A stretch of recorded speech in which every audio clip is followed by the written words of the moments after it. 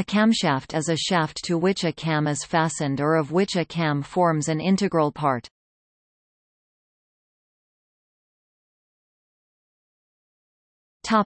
History.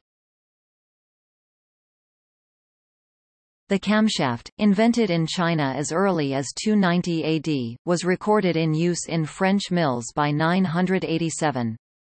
The camshaft was described in 1206 by Arab engineer al-Jazari in Turkey, Diyarbakir. He employed it as part of his automata, water-raising machines, and water clocks such as the castle clock. Among the first cars to utilize engines with single overhead camshafts were the Maudslay designed by Alexander Craig and introduced in 1902 and the Marr Auto car designed by Michigan native Walter Lorenzo Marr in 1903.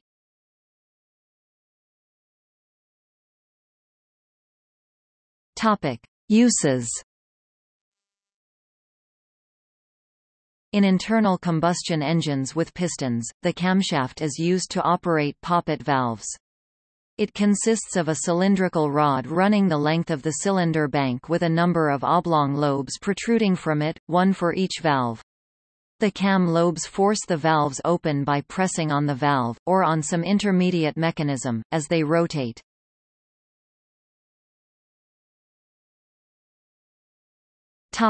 Automotive.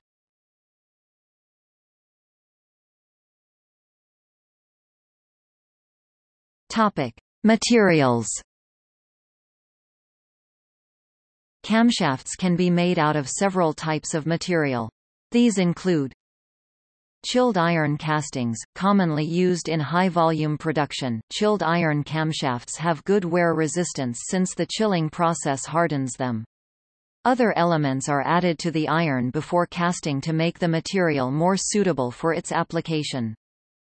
Billet steel. When a high-quality camshaft or low-volume production is required, engine builders and camshaft manufacturers choose steel billet. This is a much more time-consuming process, and is generally more expensive than other methods. However, the finished product is far superior. CNC lathes, CNC milling machines, and CNC camshaft grinders will be used during production. Different types of steel bar can be used, one example being N40B. When manufacturing a camshaft from N40B, the camshaft will also be heat-treated via gas nitriding, which changes the microstructure of the material. It gives a surface hardness of 55 to 60 HRC. These types of camshafts can be used in high-performance engines.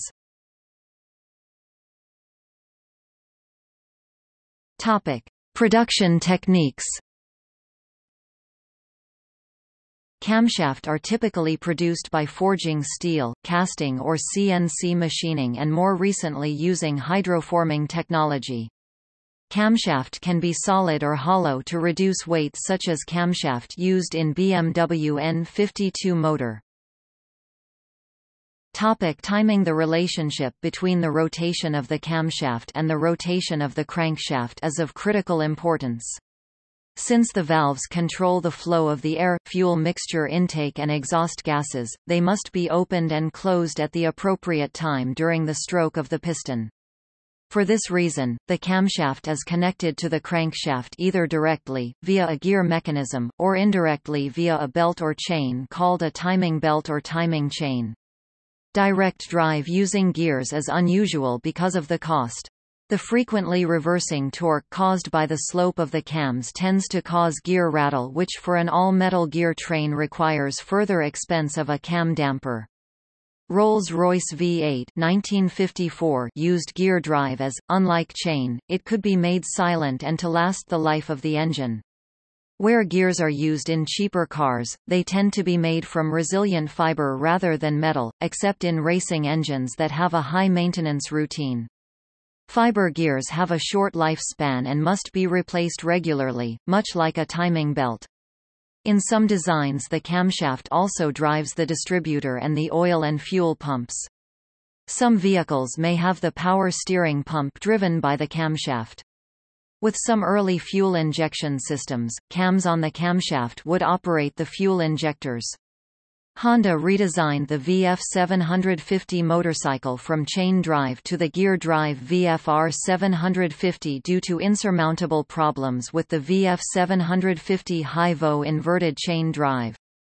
An alternative used in the early days of OHC engines was to drive the camshafts via a vertical shaft with bevel gears at each end. This system was, for example, used on the pre-World War I Peugeot and Mercedes Grand Prix cars. Another option was to use a triple eccentric with connecting rods. These were used on certain W.O. Bentley-designed engines and also on the Leyland 8. In a two-stroke engine that uses a camshaft, each valve is opened once for every rotation of the crankshaft. In these engines, the camshaft rotates at the same speed as the crankshaft. In a four-stroke engine, the valves are opened only half as often, thus, 2 full rotations of the crankshaft occur for each rotation of the camshaft. The timing of the camshaft can be advanced to produce better low RPM torque, or retarded for better high RPM power. Changing cam timing moves the overall power produced by the engine down or up the RPM scale. The amount of change is very little. Usually refer to this video.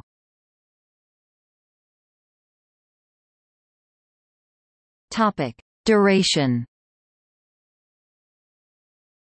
Duration is the number of crankshaft degrees of engine rotation during which the valve is off the seat.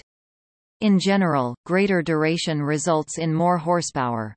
The RPM at which peak horsepower occurs is typically increased as duration increases at the expense of lower RPM efficiency. Torque. Duration specifications can often be misleading because manufacturers may select any lift point from which to advertise a camshaft's duration and sometimes will manipulate these numbers.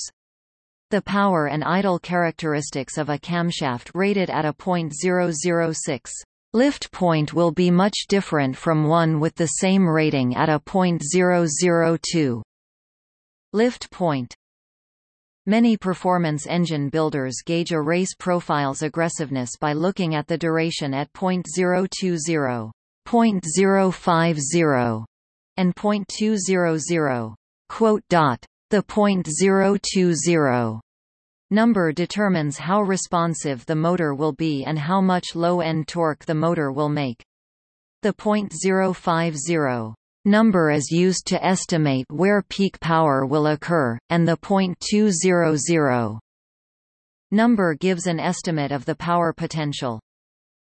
A secondary effect of increased duration can be increased overlap, which is the number of crankshaft degrees during which both intake and exhaust valves are off their seats. It is overlap which most affects idle quality, inasmuch as the blow-through of the intake charge immediately back out through the exhaust valve, which occurs during overlap, reduces engine efficiency, and is greatest during low RPM operation. In general, increasing a camshaft's duration typically increases the overlap, unless the intake and exhaust lobe centers are moved apart to compensate.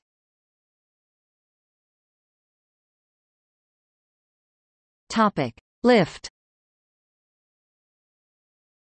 The camshaft lift is the resultant net rise of the valve from its seat. The farther the valve rises from its seat, the more airflow can be provided, which is generally more beneficial. Greater lift has some limitations. Firstly, lift is limited by the increased proximity of the valve head to the piston crown, and secondly, greater effort is required to move the valve springs to a higher state of compression. Increased lift can also be limited by lobe clearance in the cylinder head casting. Higher valve lift can have the same effect as increased duration where valve overlap is less desirable. Higher lift allows greater airflow, although even by allowing a larger volume of air to pass through the larger opening, the brevity of the typical duration with a higher lift cam results in less airflow than with a cam with lower lift but more duration, all else being equal. On forced induction motors, this higher lift could yield better results than longer duration, particularly on the intake side. Notably though, higher lift has more potential problems than increased duration, in particular as valve train RPM rises, which can result in less efficient running or loss of torque. Cams that have excessive valve lift, running at high RPM, can cause what is called valve float, where the valve spring tension is insufficient to keep the valve following the cam at its apex. This could also be a result of a very steep rise of the lobe, where the valve is effectively shot off the end of the cam rather than following the cam's profile. This is typically what happens when a motor over-revs. This is where the engine RPM exceeds the maximum design RPM. The valve train is typically the limiting factor in determining the maximum RPM the engine can maintain either for a prolonged period or temporarily. Sometimes an over-rev can cause engine failure when the valves become bent as a result of colliding with the piston crowns.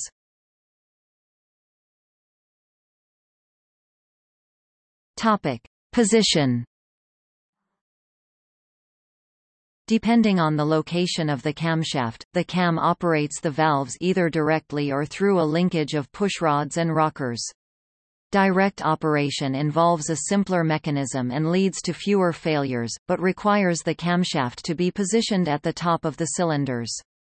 In the past, when engines were not as reliable as today, this was seen as too much trouble, but in modern gasoline engines the overhead cam system, where the camshaft is on top of the cylinder head, is quite common.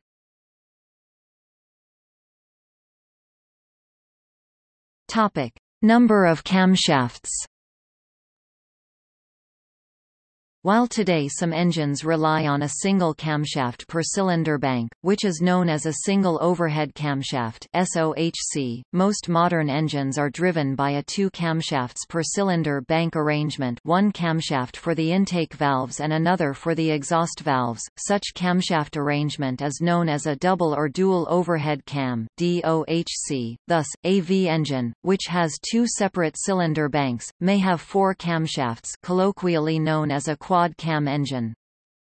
More unusual is the modern W engine, also known as a VV engine, to distinguish itself from the pre-war W engines, that has four cylinder banks arranged in a W pattern with two pairs narrowly arranged with a 15-degree separation. Even when there are four cylinder banks that would normally require a total of 8 individual camshafts, the narrow angle design allows the use of just 4 camshafts in total. For the Bugatti Veyron, which has a 16-cylinder W engine configuration, the 4 camshafts are driving a total of 64 valves. The overhead camshaft design adds more valvetrain components that ultimately result in more complexity and higher manufacturing costs, but this is easily offset by many advantages over the older design: multi-valve design, higher RPM limit, and design freedom to better place valves, spark plugs, spark ignition engine, and intake, exhaust ports.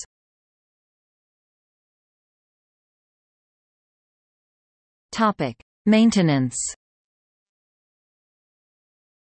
The rockers or cam followers sometimes incorporate a mechanism to adjust the valve lash through manual adjustment, but most modern auto engines have hydraulic lifters, eliminating the need to adjust the valve lash at regular intervals as the valvetrain wears, in particular the valves and valve seats in the combustion chamber.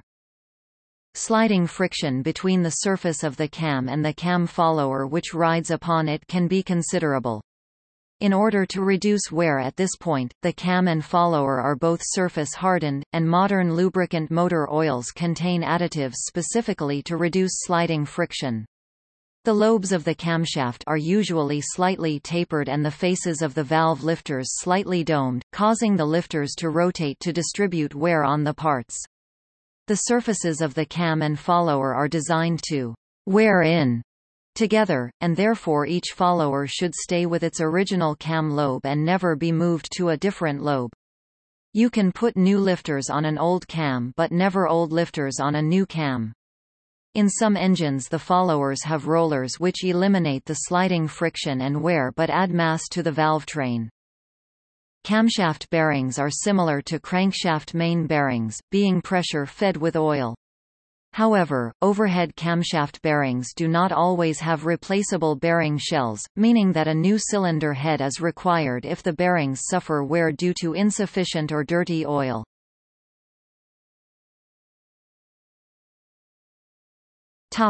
Alternatives. In addition to mechanical friction, considerable force is required to compress the valve springs used to close the engine's valves. This can amount to an estimated 25% of an engine's total output at idle, reducing overall efficiency.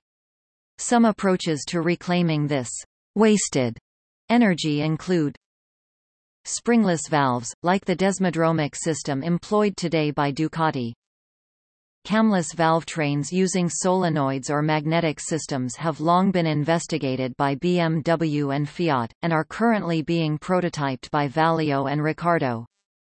The Wankel engine, a rotary engine which uses neither pistons nor valves, best known for being used by Mazda in the RX-7 and RX-8 sports cars. Koenigsegg has developed an electric valve actuator as a more fuel-efficient and space-saving alternative to the traditional camshaft.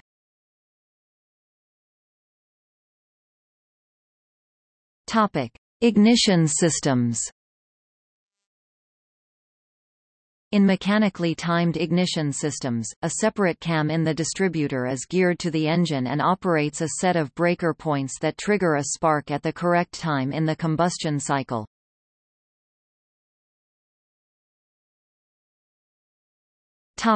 Electrical.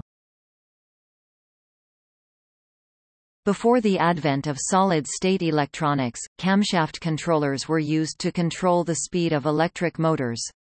A camshaft, driven by an electric motor or a pneumatic motor, was used to operate contactors in sequence.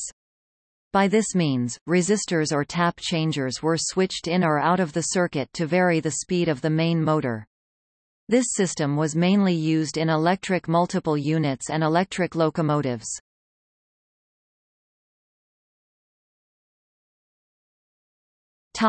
Gallery.